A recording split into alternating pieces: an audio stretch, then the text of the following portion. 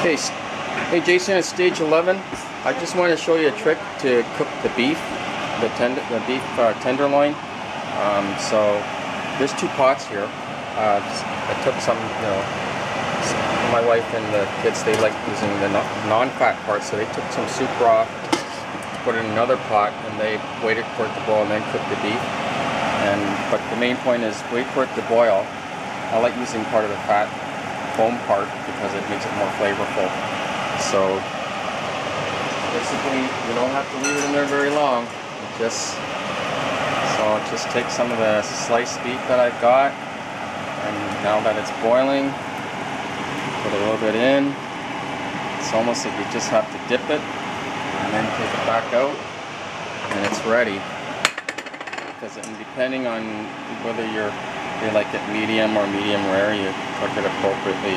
So I like it in between medium rare and medium, so I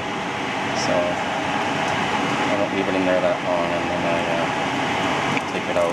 And because you're using beef tenderloin, it's going to be delicious because it's nice, soft, and tender. And because I cooked it in the fat foamy part, it's going to be more flavorful.